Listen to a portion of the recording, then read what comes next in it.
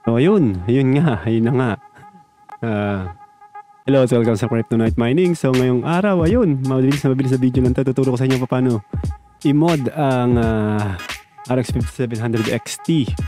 So, kung sa nakaraang video natin, pinakita ko sa inyo kung ano ang maximum hash rate ng RX5700XT, which is 51 to 52 ang kanyang max hash rate. Yun. At ang profitability niya, pinakita ko din sa inyo. So, panoorin nyo na lang yung last video natin. Pero ngayon, syempre, hindi tayo kontento sa 51 mega hash lang. Kailangan natin dagdagan yan. Ang max hash rate nito, ang RX5700 ay around 56 to 57 kapag katapos i-mod. So, ano bang hinihintay natin? I-mod na natin to. Let's get it on.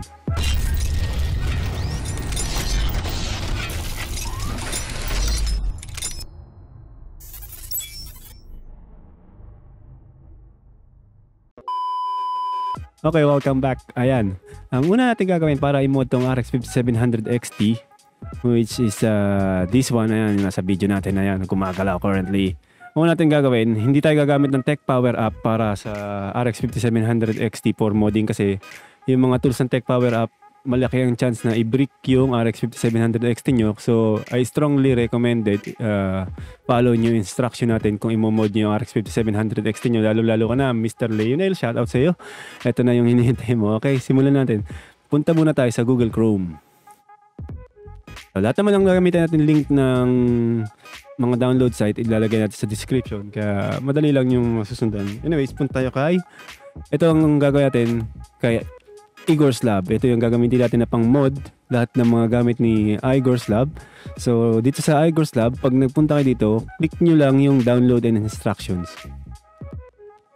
So, sa babang-baba ng 𝐃𝐎𝐍'𝐓, sa download and instruction, nandun yung mga download site, which is ayaw mag-load. Ayun, nag-load na. Anyways, punta kayo dito sa Flash Tools. Sa Flash Tools, mayroong dalawang version dito na kung makikita nyo is 2.93 tsaka 3.04. Siyempre, yung pinaka-latest na yung download natin, di ba? Para mas maganda. Download natin itong Flash Tools. Wait lang yung download. Yan. Ang tagal naman lumabas ang download. Pambihira itong download na ito ah. Come on, download. Ayun, lumabas na ang download. Download nyo lang yan. Okay. Now, show in folder nyo lang. And then, extract to AMDVBFLASH. Well, anyway, yung extractor na ginagamit ko ay WinRAR. Kung wala kayong extractor, download na kayo ng WinRAR. Nada-download naman yun sa Google. Free lang naman yun. Anyways, ito na. Ang gagawin natin muna, i-rename muna natin to kasi basta papakita ko sa inyo bakit kailangan nyo i-rename para mas madalis i-type mamaya kasi gagamit tayo ng CMD or command prompt para sa pagpa-flashing, okay? Rename nyo, tanggalin nyo yung underscore Windows and then copy nyo lang yan, Ctrl-C. Copy nyo lang yan, papunta ng local disk drive na C. Local disk C, okay? I-paste nyo lang dun sa local disk C. And then, double click nyo, open yung AMDVBFLASH. Tapos, kung makikita nyo, meron ditong instools 64.exe. Right click nyo lang yan, run as administrator. Okay? Kasi pag hindi nyo ni-run as administrator yan, hindi na makikita. Ito kasi yung panghahanap natin ng mga ito yung pinaka-pang babayos update natin.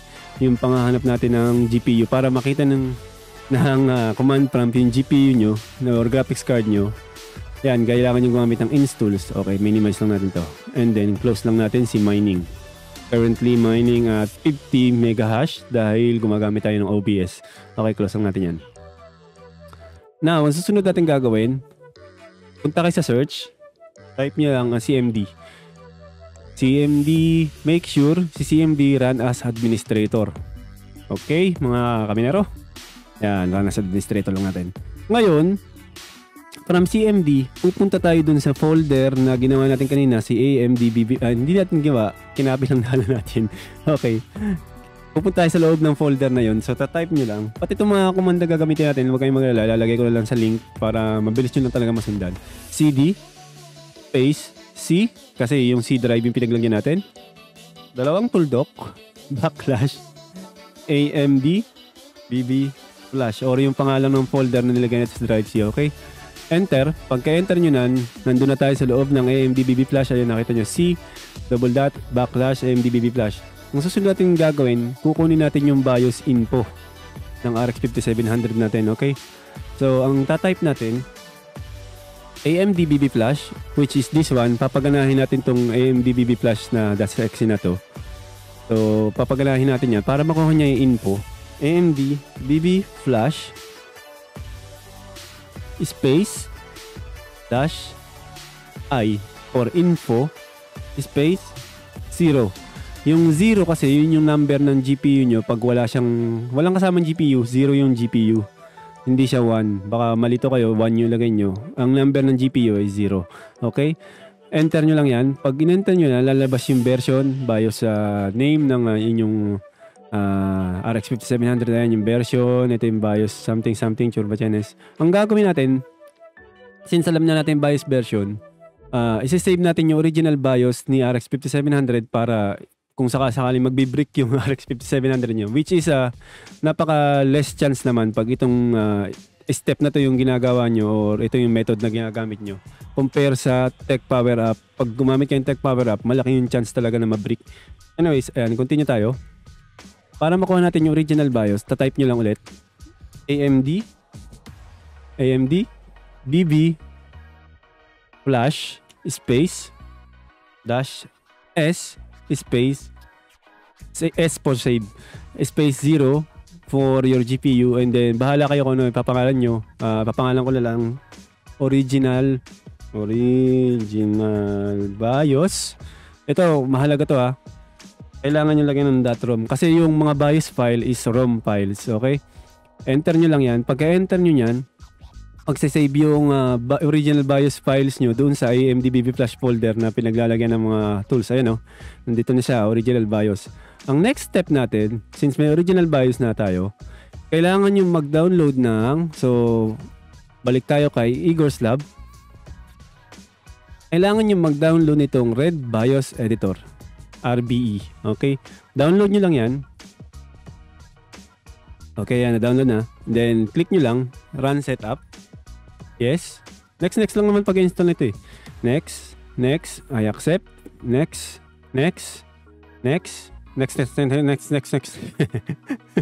Install nyo lang yan, pambira. Adaming next Okay, close natin si 𝐃𝐎𝐍'𝐶. Di na natin gagamitin yan. Okay, tapos na siya mag-install. Finish. Pagka-finish nyo yan, dapat lalabas dito yan sa desktop. Antayin nyo lang. Medyo matagal lumabas. Oy, not responding, pambihira ka naman. Bakit ngayon kapag not responding? Refresh lang natin. Ano nangyayari? Wait lang, pambihira naman yan So, ayun. Si Red BIOS Editor ay nandito na sa desktop. Pero bakit nagkaganito? Anyways, madali lang natin. Tatype lang natin dito. Pwede nyo naman search yan Ayun, Red BIOS Editor app. Yung siguro nagka-problema yung shortcut niya. Anyways, type nyo lang sa search button yung Red BIOS Editor. Click nyo lang yan. So pag lumabas na to, labas tong Windows na to, ang gagawin natin, i-edit natin yung BIOS na original BIOS ng RX5700. Ito na yung pinakaipang mod natin actually. Load nyo lang yung load. Click nyo lang yung load. Click nyo tong original BIOS, which is pag hindi nyo makita, load nyo lang. Halimbawa load, punta kayo sa this PC, local DC, andun yun sa AMDVBFLASH BIOS.rom. Okay, now RX5700XT, ayan. Then pupunta tayo dito sa VRAM timings. Ito ang mahalaga to. Ito kasi may kadalasan sa mga RX5700 may dalawa siyang memory type. Ayan, kung nakita nyo, K something M something. Pero since alam ko, usually yung pangalawa yung ginagamit na memory type para sa pagbabios mode. Okay, so dun tayo sa pangalawa. Itong step na to is sa pinakamahalaga, kaya kailangan follow nyo to ng closely. Huwag kayong mag-skip ng kahit anong step dahil ito ay sa pinakamahalaga step. Okay, now ang susunod natin gagawin, double click nyo lang tong 1550 para ma-select all yung files na nakalagay dyan. Copy nyo lang, i-paste natin dito kay 1750, paste natin dito kay 1800, paste natin dito kay 1875, i-paste natin dito kay 2000, and then save. So papangalanan ko na lang ito siguro modded 1 or modded BIOS. Okay na yan. Save na natin modded. Now, pupunta dun si modded dun sa loob ng folder again. Pero meron pa kayong gagawin. Siyempre, check natin kung talaga bang nag-edit yung check natin kung nag-edit ba talaga yung kung nabago ba talaga yung files ng VRAM, yung BIOS kung na-edit pa talaga. So load lang ulit natin si modded. And then punta kayo sa VRAM timings, yung pangalawang memory. Ayun, so magkakamukha na from 1550 MHz, magkakamukha na sila hanggang dun sa 2000 MHz. So exit na natin to si Red Bias Editor, okay? Now, ang susunod natin gagawin, ito na yun. Siyempre, ilalagay na natin yung modded BIOS dun sa RX5700XT, which is, ito na, good luck. Sa type nila, AMDVBFLASH space dash P for Puting. Puting, okay? Space 0 yung number ng GPU nyo. Space, yung pangalan ng BIOS na ginawa nyo. Na modded BIOS. So, which is modded.rom. Ayan, modded.rom. Tama ba? Modded.rom yung ginawa ko. Modded.rom. Ayan. Okay? Enter nyo lang yan. Pagka-enter nyo to, mag-i-install na yung BIOS dun sa RX5700XT. Kapag kaya na ay nag-success, magme-message naman yan ng success, tapos papa-restart niya yung PC nyo. Then restart lang natin. Okay, ano, nakita nyo. Restart system to complete BIOS update. Okay. Now, re-restart ko lang yung ating PC, then okay, and then be back in a minute. Okay, restarting in 3, 2, 1. Ayun. Ayun na, welcome back mga kabinero. Ayan, na-restart na natin yung ating system, which is, ayan, nakaka-restart lang niya. Ang susunod natin gagawin, titingnan natin kung mod na ba talaga yung ating RX5700. So, kanina, ang max hash rate natin is 51 mega hash. So, currently using OBS, so 50 mega hash lang yung nagmamax niya. Anyways, same settings. Pupunta lang ako kay MSI Afterburner. Ayan. Okay, same settings, 850 core voltage. 1,300 memory clock at memory clock ay 1,800, ang core clock is 1,300, fan speed is 85. Okay, same. And then double click ko lang to si start miner. Ang ginagamit natin miner ay Phoenix, since ito ay test rig lang naman, walang problema kahit si Phoenix ang gamitin natin. Okay, starting. Wait lang natin, mag-starting na natin hash. Kapag nagbago to, it should go up to 55. Kasi gumagamit tayo ng OBS. Yung OBS, nagbabawas siya ng at least ano yung binabawas ito, 1 mega hash or 2 mega hash eh. Kasi kumakain siya ng hardware. Since test rig natin to. Okay, ayan. Okay, lumabas na yung ating hash rate. 50 mega hash. 53.1 mega hash. Okay. At 49 degrees Celsius, 108 watts. Napakababa ng watts niya. Same wattage actually. 108 watts yung nakaraan natin, 51. Pero nagdagdagan siya ng, okay, hindi pa tumataas. Wait lang natin, 53.1. Ayaw talaga tumasa. Teka lang. Anyways, baguhin natin tong core clock. Mamax natin. Tapos papakita ko din sa inyo without yung, kung magmamax siya, papakita ko sa inyo without using OBS. Tingnan natin kung ilan yung hash rate niya, okay? Anyways, ayun, tumataas naman siya. 52, 53, 53.1. Baguhin natin yung settings natin para mas mabilis. So, lalagay ko lang at 1,400 core clock. And 1,850 memory clock. I-check natin ito ngayon. Okay. Enter. Titingnan natin. Dapat tumaas yung niyang hash rate. 53.8, 53.7. Talagang kinakain yata ng OBS yung kanyang hash rate. Anyways, pag hindi tumaas to, papatayin ko yung OBS. Then, papakita ko sa inyo yung, ayan, 55.3. 55.3 na. So, tumataas na siya. 54.7. Okay, nagto-throttle back siya dahil kay OBS. So, papatayin ko sa OBS. Papakita ko na lang sa inyo yung max hash rate niya without OBS. Okay? Stop OBS. Stopping OBS. So, ayun. Napatay ko na sa OBS. Now, lilipat ko lang tong camera. Ayan, kung nakikita nyo, ayun, nag-57 na siya. Nakikita nyo, 57 mega hash without OBS kasi hindi talaga siya nagmamax pag may OBS. 1,400 core clock, memory clock is 1,850. Hindi ko pa minamax yung core clock niya. Ayoko yung max kasi baka mag-overheat tong RX5700XT kasi talaga may overheat issue siya. Anyways, ayan yung max hash rate niya, 57 mega hash. Try natin i-max pa ng konti. Sige, since ang max niya is 1,900. Okay, check natin yung pinaka-max. 157 mega hash. Okay. 850 core voltage. Wala, max na talaga yun. Kahit anong settings ang gawin ko, max na talaga yung yung 57 mega hash at 59 degrees Celsius. 58 nag 58. Pero ayun, kasi ayun, tumataas yung GPU temperature. Okay, pag tinaas yung core clock. So, bababaan ko lang ulit ito. Baka mag-overheat.